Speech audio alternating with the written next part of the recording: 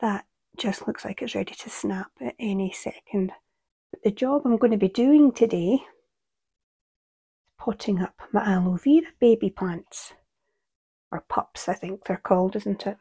So I actually went and got some proper cacti and succulent potting mix, which I don't normally use when I'm growing aloe vera. I've always grown my aloe vera in just normal multi-purpose compost. So I'm interested to see how well they grow in the proper stuff. I've just got 3 old tubs, whatever they were used for originally, I can't remember. I'm just going to stick in some compost. This nice new stuff. This is where it's going to go everywhere, isn't it? Not too bad. Very fine, this feels quite, I was going to say sandy, but it feels like there's a lot of, you know, the coir stuff. Feels there's a lot of that.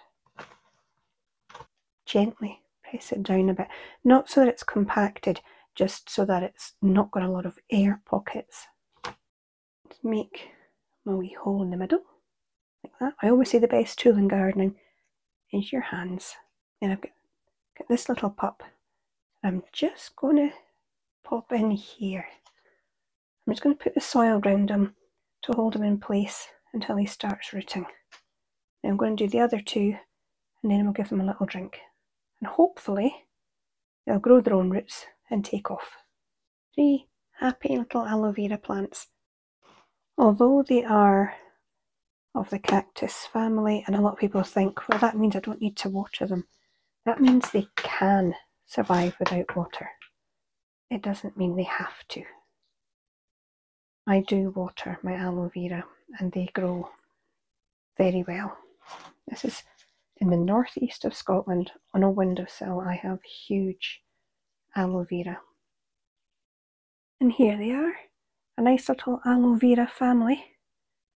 With the one in the black tub there, that's one I did ages ago. Growing very happily, as you can see. And roots just starting to come out the bottom, so he'll be getting potted up soon. But I like to keep them in these trays. They're old food trays, and I prefer that because in future I'm going to water them from the bottom straight into the tray. And they're right next to the big one. Just as a matter of interest for you, here's another plant that I grew from a cutting in exactly the same way, another succulent. They did the same. If you have these, you will see eventually like little pups again growing out the side. I don't think this one has any at the moment. No. But you just detach them, let them dry out for a day or 2, and then pot them up, and you can grow more plants for free.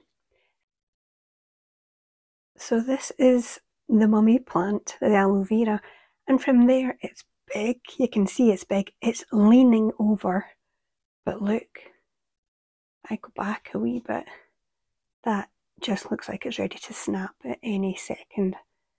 And I've got it in as big a pot as I can get, so I'm not sure what's going to happen to this one.